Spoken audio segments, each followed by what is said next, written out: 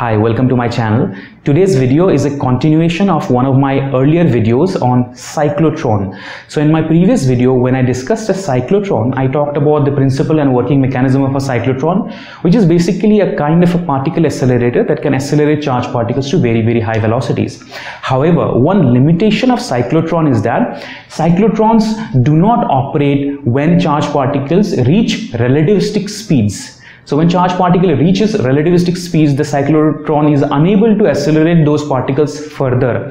So this is where a synchrotron comes into the picture. A synchrotron, you may say, is a modification of a cyclotron such that it can also accelerate charged particles beyond relativistic speeds. So to understand the working mechanism and principle of a synchrotron, let's take a few moments to revise the working mechanism of a cyclotron so that we can understand how the cyclotron works and why it stops working at relativistic speeds, and then how synchrotron comes to the rescue. So a cyclotron is basically this kind of a cylinder which is cut in half, and one half of the cylinder is named as D1, the other half is named as D2, and this is placed perpendicular to some magnetic field, and inside these two half cylinders there is a charged particle which is moving. Now if a charged particle is moving in some kind of a plane and this charged particle experiences magnetic field perpendicular to the plane, what happens? The charged particle executes circular motion. So if a charged particle is moving in a plane, it experiences magnetic field perpendicular to the plane, it experiences circular motion. And this is what happens. If there is a charged particle here, in the top view, the charged particle experiences circular motion. So the cyclotron takes advantage of the circular motion of a particle in the presence of a perpendicular magnetic field to make the particle revolve in circular revolutions over and over again in a small region. Now that itself is not enough, because even though a charged particle is moving in a circular revolution, that only changes the velocity direction. It does not change the magnitude of the velocity. So what else happens inside the cyclotron to increase the velocity of the charged particle? So to understand this, we have this particular setup. So these two half cylinders, D1 and D2, are connected to an oscillating potential. So there is some kind of a potential difference between one half and the other half of the cylinder. So there is some kind of a potential difference between D1 and D2. Now this oscillating potential is like some kind of an AC voltage, alright. So at some point in time, D1 will be positive and D2 will be negative. In some other point in time, D1 will be negative and D2 will be positive. And based on that, there is going to be some kind of electric field either from D2 to D1 or from D1 to D2. Now, how does that help in accelerating the charged particle? So let's suppose that initially the charged particle is going along in this kind of a semicircular trajectory. The moment it comes out of D1 and it is about to penetrate D2, let's suppose at that moment D1 is at positive potential and D2 is at negative potential. So what is going to happen? If this is positive and this is negative, the electric field is going to be in this direction. So if the electric field is in this direction, the particle will experience an acceleration in this particular direction. So as it experiences acceleration, it enters D2 with a greater velocity than with what it exited from D1. Now we can all understand the mathematics by looking at these equations that I've written here. So the Lorentz force law provides a centripetal acceleration. From here I can calculate the velocity. As you can see, velocity and radii of the circular revolution are proportional to each other, and this is the time period of revolution, which is basically a constant. It is only dependent on magnetic field and other constants. So basically the velocity, if I increase the velocity, the radius of revolution of the charged particle will also increase. So now as the particle experiences an acceleration, its velocity increases. So now the radii of revolution also increases. So this is why you see the radii increasing over a many number of revolutions. It is not just one circle, it is like a spiral. The particle is spiraling out. Why? Because at each step the velocity is increasing. Now again, as the particle enters D2, let's suppose the oscillating potential reverses its direction. That means now D2 is positive and D1 is negative. So now if the charged particle comes and is about to is exiting D2, now it experiences an electric field in the positive direction. So now again it experiences a positive acceleration, and then it enters D1. And when it enters D1, let's suppose oscillating potential reverses its direction. So D1 becomes positive, D2 becomes negative. So as it exits, it again experiences acceleration. So again it enters D2, oscillating potential reverses direction. So again it experiences acceleration here. So every time the particle is going from D1 to D2, it experiences positive acceleration downwards. And every time the particle is going from D2 to D1, it experiences positive acceleration upwards. This is how every time the particle is in this gap, it always experiences some sort of an acceleration and its velocity increases. Now, because with increase in velocity, the radii also increases. So you see this sort of a spiraling outward kind of motion as the velocity keeps on increasing. However, the time period of revolution is a constant. It depends upon magnetic field, charge, and the mass of the particle.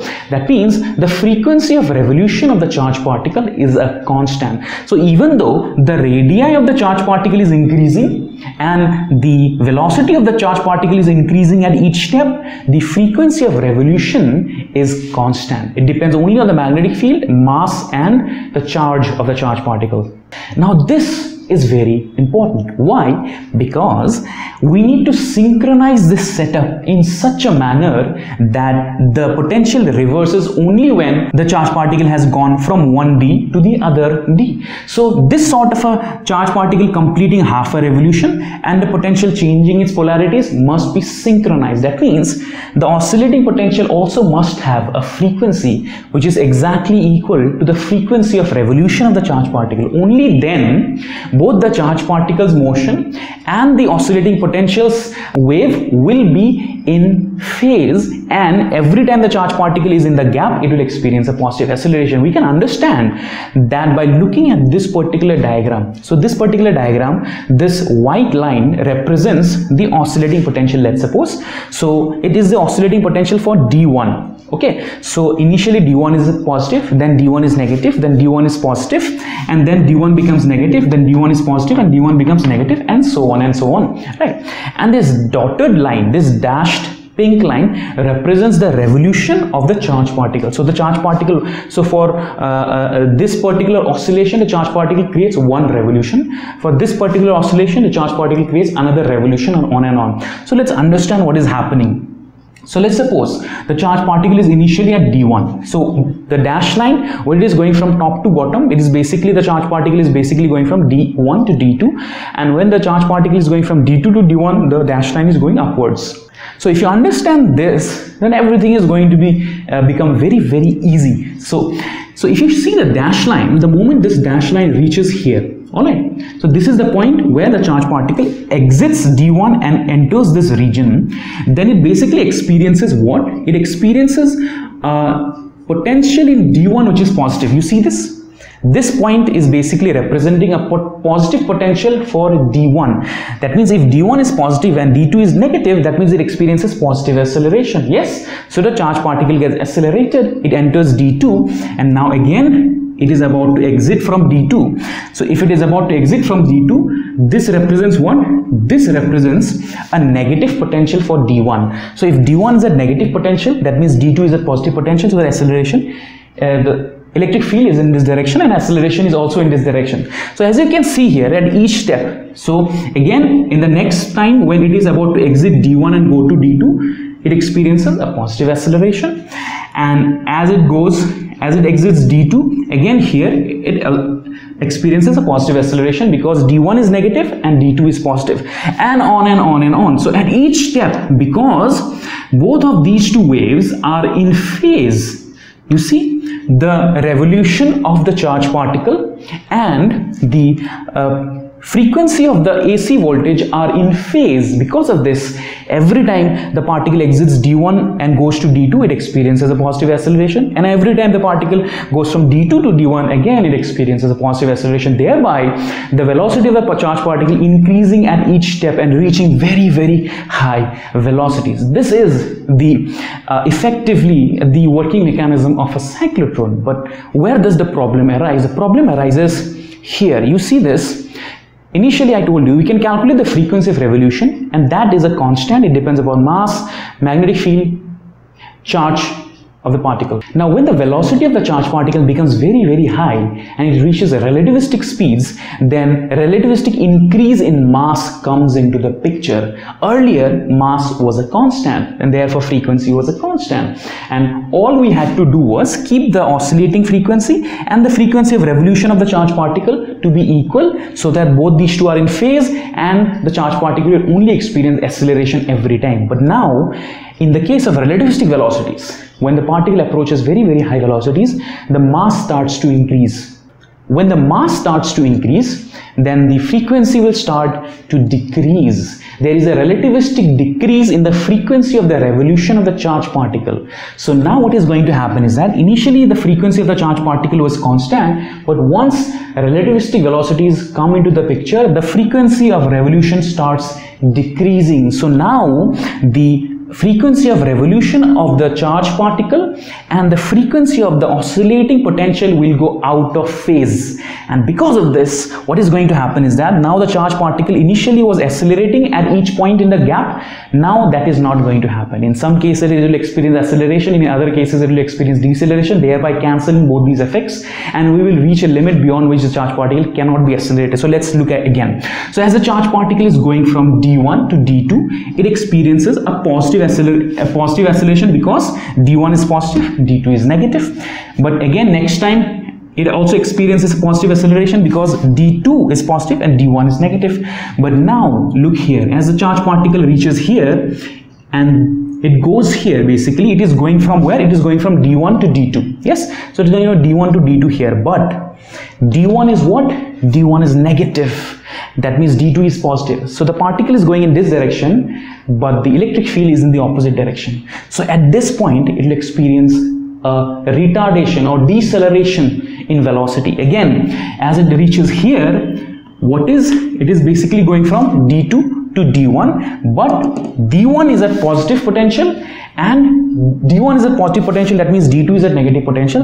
That means the electric field is in this direction.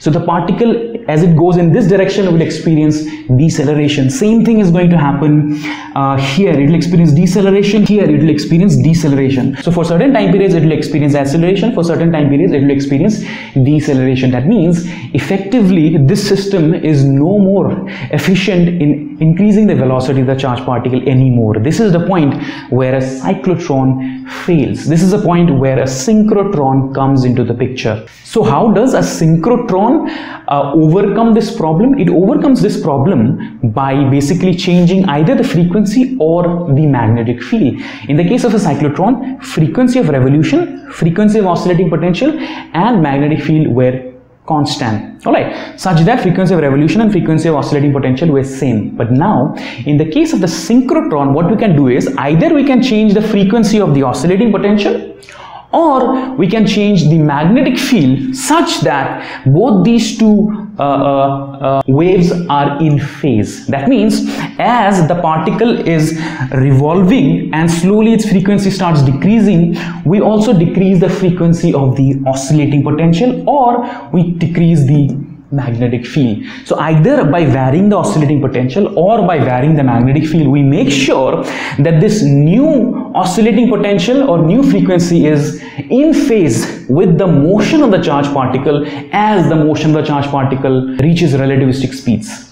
So let's revise. In the case of a cyclotron, the oscillating potential and the frequency of revolution were in phase. At relativistic speeds, the oscillating potential had a constant frequency, but the frequency of revolution started slowing down and went out of phase, thereby cancelling any effects of acceleration. But in the case of a synchrotron, this dotted line represents the change in the frequency of the charged particle's revolution. So with the change in the frequency of the charged particle's revolution as the velocity increases, we also change the frequency of either the oscillating potential or the magnetic field in a similar fashion so that they both remain in phase. So if you look here, as a charged particle is going from d1 to d2, it experiences positive acceleration. As a charged particle is going from d2 to d1, so d1 is a negative, d2 is a positive, it experiences positive acceleration. As a charged particle is again going from d1 to d2, it experiences positive acceleration, again positive acceleration, again positive acceleration, and again positive acceleration. So now by changing the phase of either the oscillating potential or the value of the magnetic field, we make sure that the frequency of revolution and the frequency of the oscillating potential are in phase, thereby accelerating the charged particles even further than relativistic speeds. So where the cyclotron fails at relativistic speeds, synchrotron can take over, thereby accelerating the charged particles to even greater velocities, thus reaching very high energies for that kind of a charged particle, so that now that kind of a charged particle can be used to bombard to some kind of a target nucleus to perform some sort of a nuclear experiment. So this is the general idea of a cyclotron and a synchrotron. A cyclotron fails at relativistic speeds, but a synchrotron takes over by modulating either the oscillating potential or